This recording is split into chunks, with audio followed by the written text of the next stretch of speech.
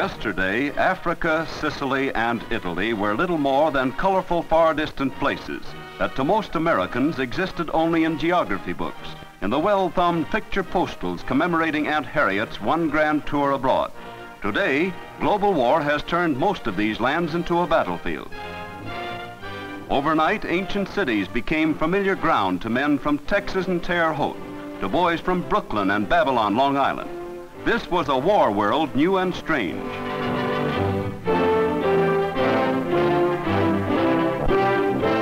A world of strange sights, strange people, and strange languages. And men who had seldom been more than 50 miles from home suddenly looked up to find themselves at a crossroads they'd never dreamed of seeing.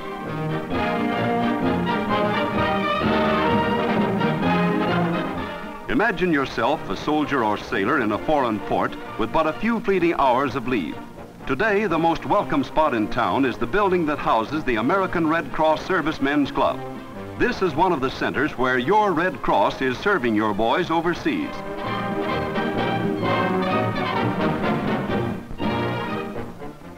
Imagine what hot showers and real American soap mean to men who haven't bathed in weeks. Only 5 minutes allowed to each soldier, and oh boy, does it feel good.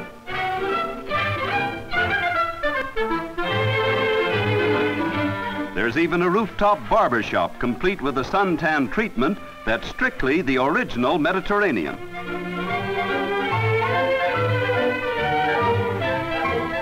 Whenever the boys have time to relax, your Red Cross is there with reminders of home. Reminders like fresh melons, for instance, and don't ask where they got it. Wherever these friendly signs appear, men and women of the armed forces know the welcome mat is always out. Whether it's a tea party or plain old-fashioned American donut served by willing Red Cross workers, it all tastes mighty good when a girl's 5,000 or 10,000 miles away from what we smilingly call the good old USA.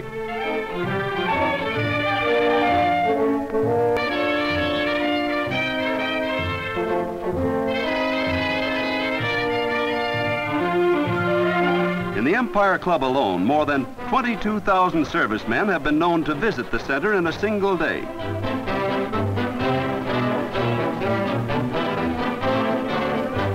Signs of the times, signs that tell your sons and daughters overseas that your Red Cross is at their side.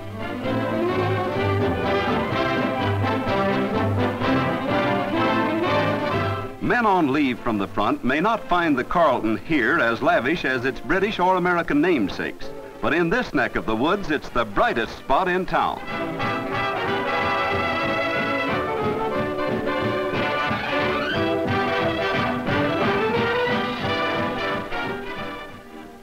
It's things like providing writing paper for that letter home, finding a ping pong table for the boys, encouraging men to practice talents so apt to become dulled by war.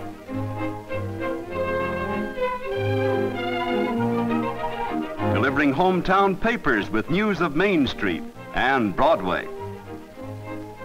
And wherever it's possible, free movies, the latest features from Hollywood.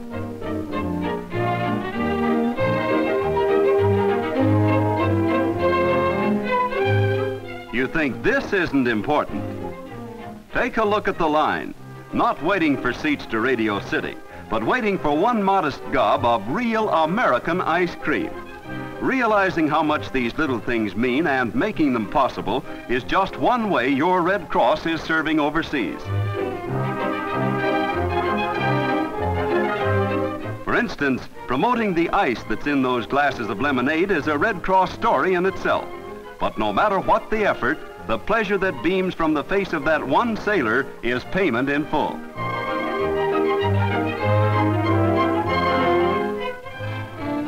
Leave it to our Navy to dig up a band, a dance, and a partner.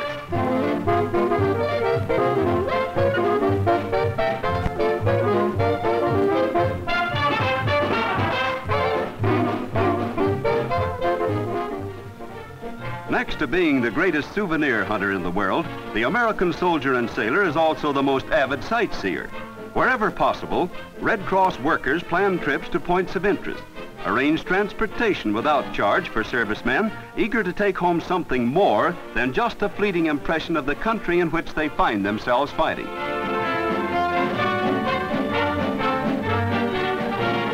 What better tour amid the ruins of Pompeii than with the Red Cross girls showing the way?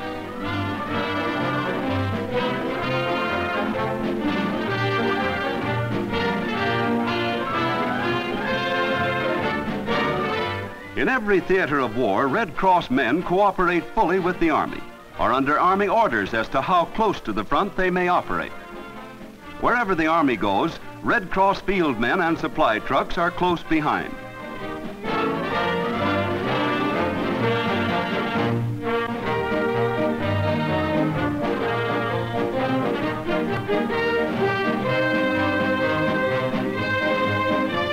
Headquarters for a week or a day may be an old warehouse. Following the flag isn't easy, and your Red Cross girls are a courageous lot. Setting up light housekeeping, very light. Intense, they dig in just like the soldiers they are here to serve.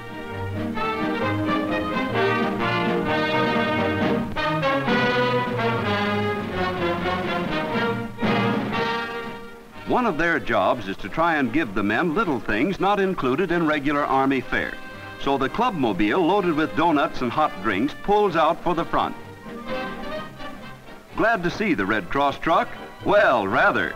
It isn't that the men are nuts about donuts, but when a couple of nice girls from the USA have come all the way up here to hand them out, brother, that means something to a soldier.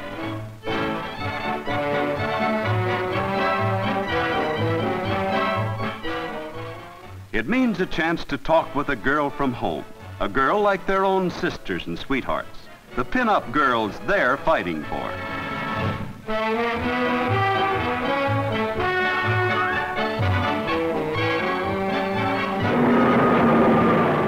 Flying fortresses returning from a mission.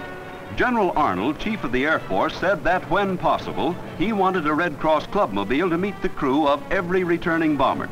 That even before reporting to headquarters, men back from a raid should be allowed to spend their first precious minutes talking and thinking of something less harrowing than the grueling experience that they've just gone through.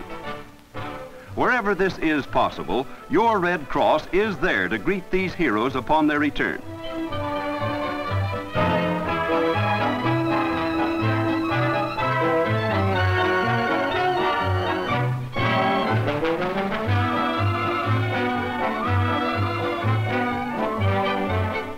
Through the ruins of cities and towns bombed and blasted by war, your Red Cross Clubmobiles are covering the fighting fronts. Contacting a tank brigade bivouacked in the field, the girls open up the old refreshment stand and start passing it out.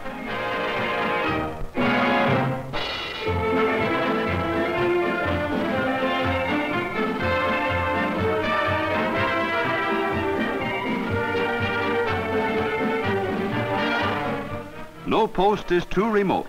No hour is too early or too late for your Red Cross workers to be on the job. To the sentry on duty all night, the appearance of a Red Cross crew is as welcome as the dawn.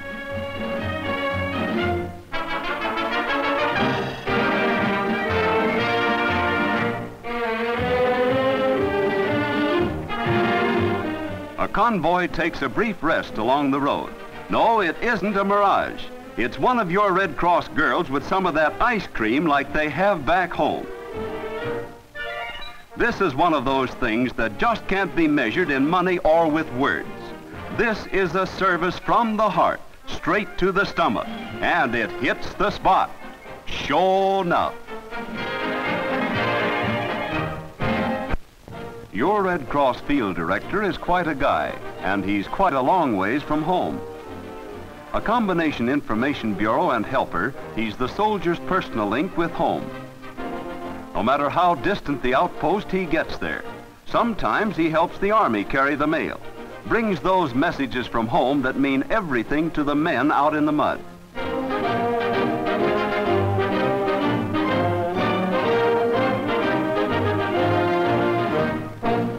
He's a pretty popular guy at any time, but when he brings the mail, he's head man.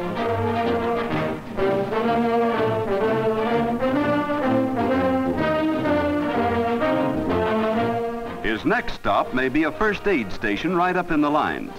And incidentally, these men of the Army Medical Corps, the litter bearers, are real heroes. Unarmed, these Army men, protected only by the international symbol of mercy, were constantly under fire. Here, your Red Cross field man brings a batch of phonograph records to the men, swaps them for the old ones the boys have played over and over. He came across some fresh fruit on the way up, so the boys get a break.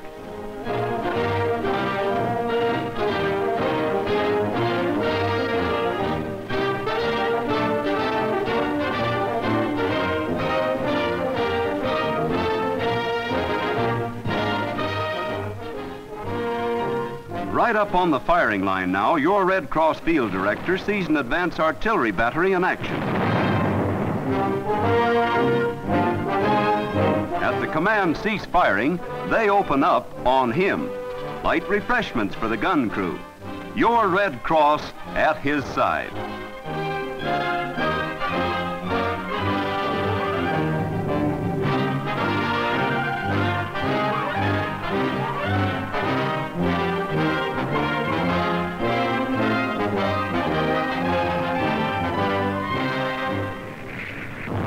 These films, made by a Red Cross cameraman serving with the 5th Army in Italy, bring you something of the daily drama of the Red Cross under fire.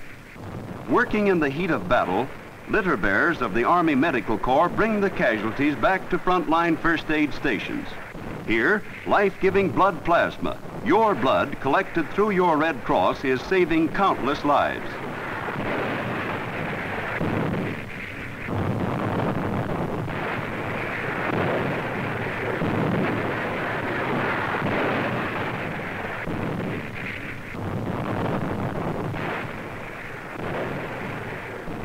To clearing stations operating within sound of the guns come Army ambulances, bearing their steady stream of wounded.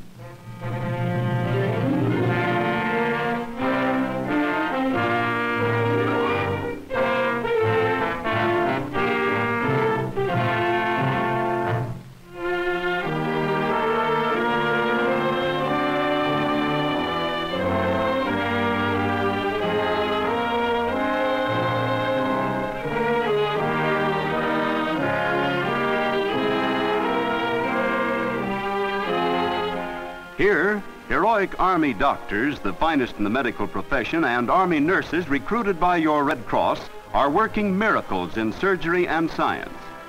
Working with the blood plasma that you gave, they are literally bringing back to life men who would otherwise be lost.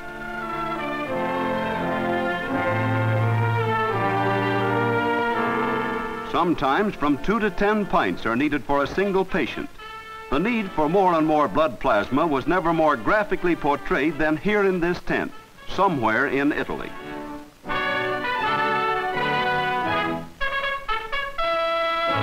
Is that the stuff the Red Cross gets for us, Doc? Yes, son, through your Red Cross at home, Americans donated every pint.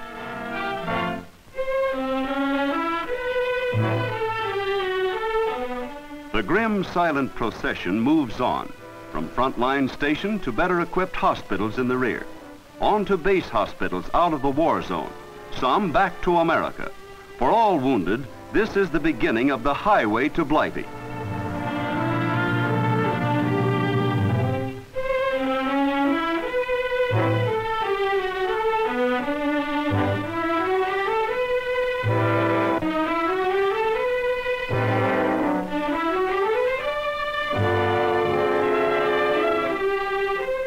At railheads, Army hospital trains stand ready to transport the wounded.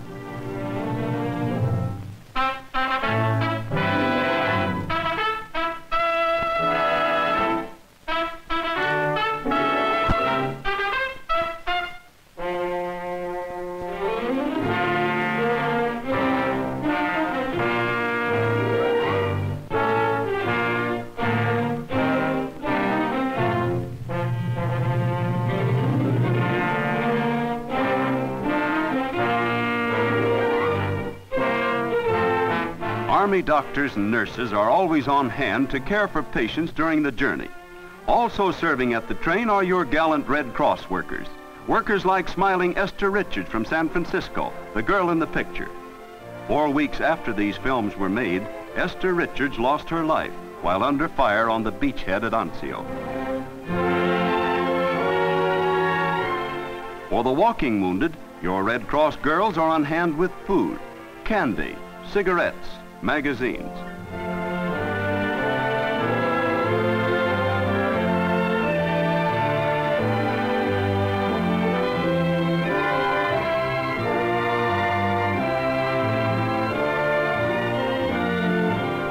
Army ambulances at air evacuation points await the more seriously wounded who are rushed back by aerial transport.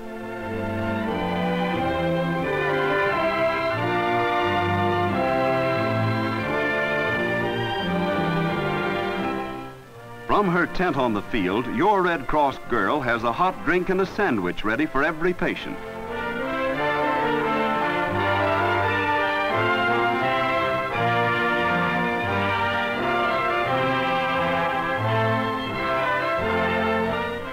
This is your Red Cross at his side.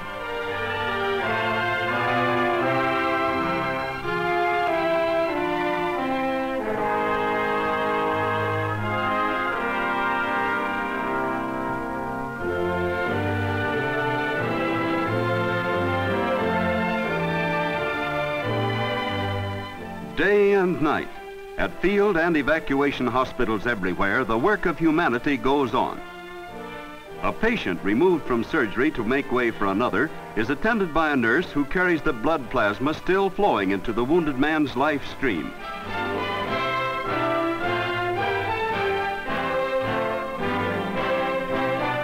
The gallantry, the courage of these heroic Army nurses is matched only by the men they serve.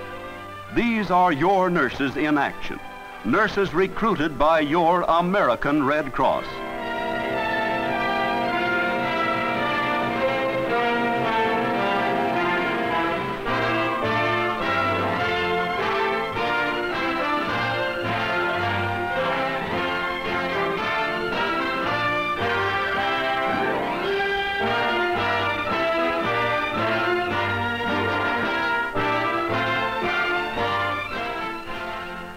To men who have lost all their belongings, their personal effects and action, the Red Cross presents emergency kit bags.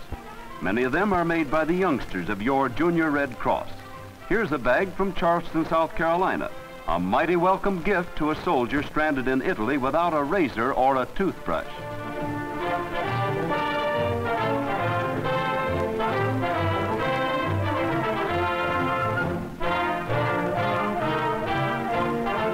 Behind the lines, your Red Cross hospital workers serve in many ways so important to boys who can't help themselves. They are called on to write letters.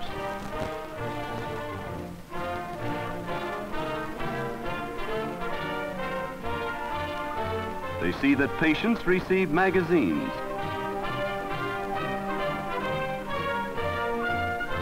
They encourage them to play games.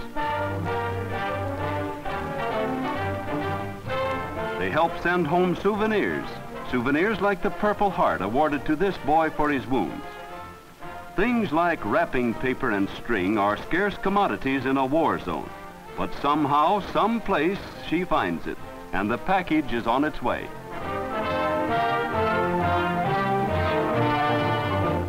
The word has been passed along that there's entertainment over at the Red Cross tent, and there you find workers doing one of the greatest jobs of the war, getting wounded men to laugh, getting men shocked and scarred by battle to forget themselves, if only for a while. That's a real service.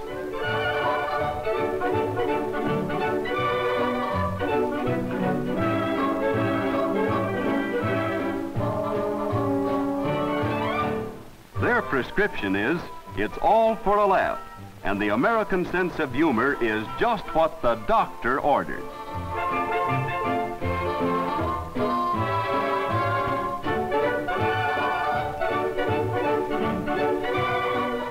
Your Red Cross workers overseas are never far from the war itself. Here, a clubmobile unit finds an Army construction gang repairing a bombed-out railway yard. It isn't long before the girls have hot coffee and refreshments going down the line.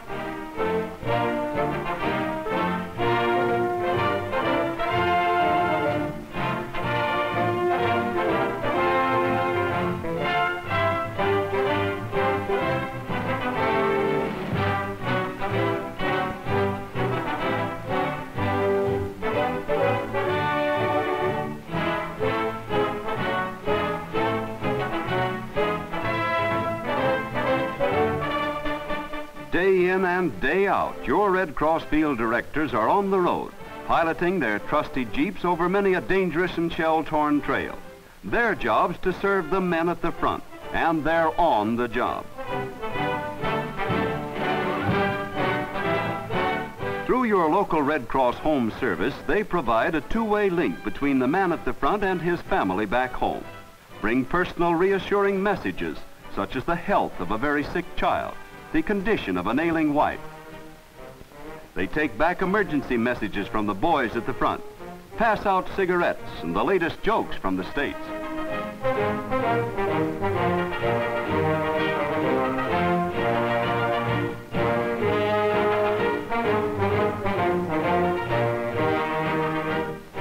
Often, when there's an alert, they're right there when the guns start blazing.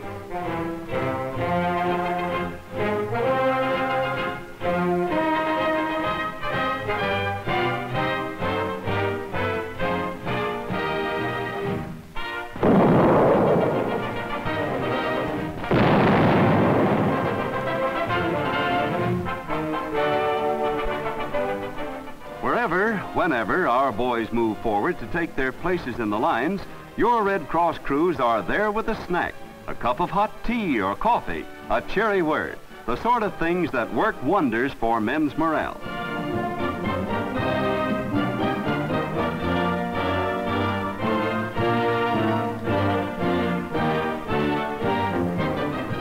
These are typical of the men and women of your Red Cross.